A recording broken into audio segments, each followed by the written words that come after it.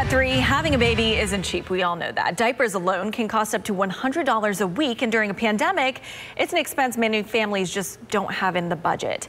ABC Action News reporter Robert Boyd shows us how Baby Cycle Diaper Bank is meeting a growing need.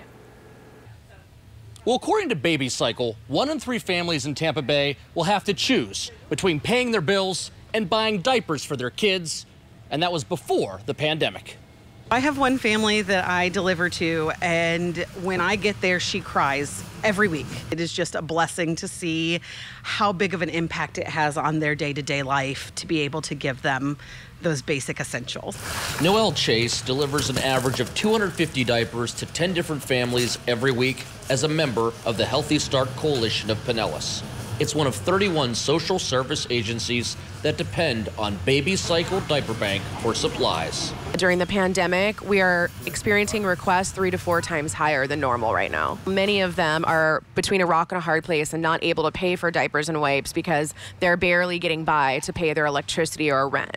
This month, Tori Jossawan accepted the COVID-19 Hero Award from Tampa Mayor Jane Castor on behalf of Baby Cycle for all the work they've done to help families in need.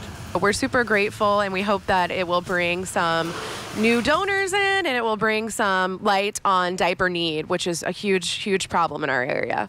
Noelle says when it comes to essential items for your baby, no family should have to live without them.